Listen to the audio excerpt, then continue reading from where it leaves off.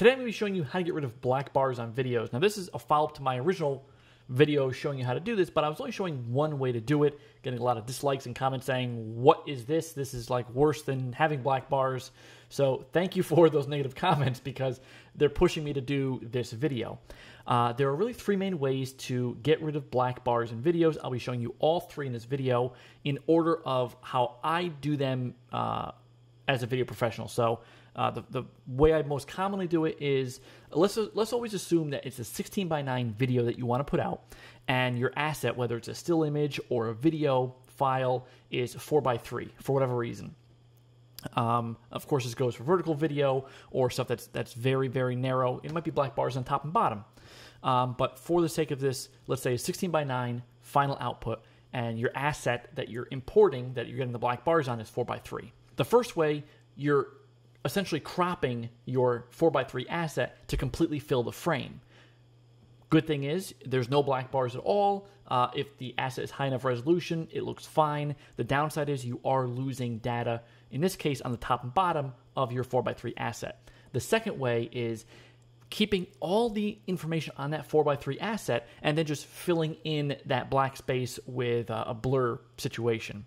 And this is the one that people didn't like, but I've seen this done in documentaries and on newscasts. I've done this on projects as well, but it's a style thing. It's a style choice.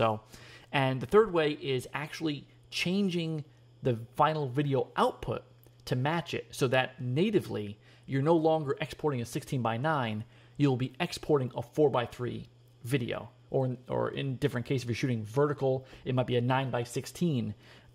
But you'll be exporting it so it's native to whatever the asset is. So you are literally getting rid of the black bars because the video file itself is the correct ratio. But we'll be going into all that. So jumping in, I have a 16:9 timeline right now. I'm going to drag my first 4:3 asset into it. Yeah, Stevie somehow got into my wife's dress and was running around the room like this. Fluffy thought it was hysterical and was like, look what Stevie's doing. So, okay, so this is the original one. You're kind of seeing a little bit dark, the top and bottom. First way is I will blow it up to fit. At a minute, I'd start just by touching the sides, so just kissing the sides here, and then kind of repositioning it a little bit so that way it looks good. Now, in this case, maybe it's comical. Maybe you want to keep her face there. Maybe you want to keep coming in a little bit more just to get his reaction.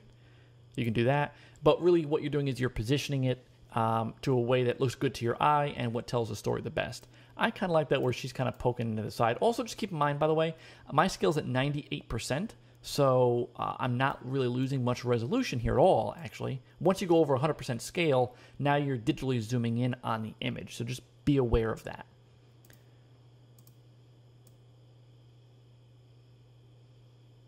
All right, so let's say that's how we want it.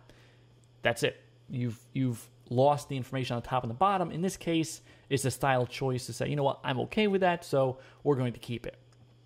That's the first way. All right, now let's make a new 16:9 timeline. Again, this is just an AVHC 1080p 60 frames a second, so pretty standard 16:9 version 2. All right, let's drag our second asset into it. All right, it's my wife. Doesn't matter. Who cares? What we're looking at here. All right, so this is a situation where let's say we want to keep every bit of this image. So I will zoom in just so that, yeah, again, the top and bottom of the asset are just kissing the top and bottom. And now what I'm going to do is I'm going to have to actually duplicate this asset. So I will click on that in the timeline, hold down Alt, and drag up. So now what I've done is I've now created two identical layers with this. And what I want to do is I want to keep the top one is what you're seeing. The bottom one is underneath it, literally. And what I'll do is I'm going to scale it up so it fills the entire frame, okay? And then go into Effects, find Gaussian Blur, drag that over again to the bottom layer, and we're going to blur that bottom. And there's no right or wrong way to how much you blur. I would blur at least 35% because you don't want it to be distracting and only have it like 15%. Then it's like, wait, is that part of the image? So, 50% looks good. You might want to go really high and say, 118. If you don't zoom out enough, you will get on the outsides of it. See how it's it's hard to see, but you can kind of see how it kind of trails off the black. Click Repeat Edges. Let me just, repeat edge pixels. click on that. I just can't kind of keep zooming in. There we go. So it's gone. So sometimes you may get that. So just be aware that that option is there, repeat edge pixels, and that'll fix it right on the absolute hairy edges of your asset. So again, whether this is a video or a still, this works the exact same way. There you go. That was the original way that I was showing in the other video that people were lighting pitchforks about. So some people don't like that blur. They want to just literally have nothing. They want it to be filling the entire frame. All right, so that's the second way. Third way, now I'm not going to create a new timeline for this the way I just did, how you normally do.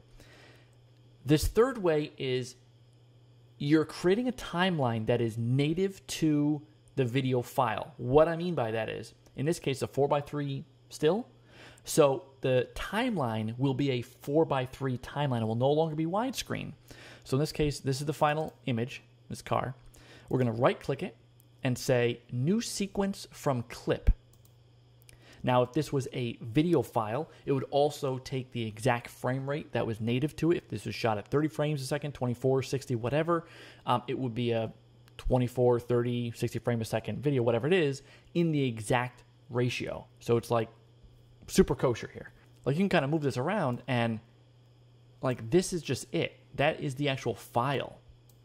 Now, downside of this is if you want to have a 16:9 widescreen video and insert it into this timeline, now you're going to have bars on the top and bottom.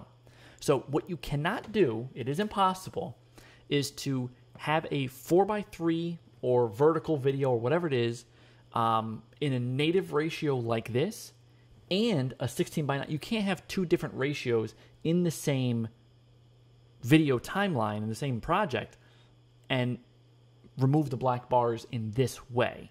So you're going to have to do one of the two solutions that I was showing you before if you want to keep it native. Because you might be shooting something that's, for some reason, 4:3 98% of the time, but there's one clip that's widescreen or it's vertical, and you're going to have to make a choice as far as what you want to do creatively to get rid of the black bars, if you even decide to get rid of the black bars for that clip. So I hope that this helped you. If it did, give it a like. And if you have any other Premiere questions that has not yet been answered on my channel, make sure to hit me up either in the comments below or on my Twitter account here. I'm very active in both places, and I will do my best to respond to any questions you guys have, maybe even with a future tutorial. All right, take care, guys. Bye.